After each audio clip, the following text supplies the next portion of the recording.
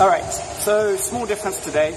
The idea is that you're going to start in split foot Kong again, but we're going to start shuffling our feet further back, okay?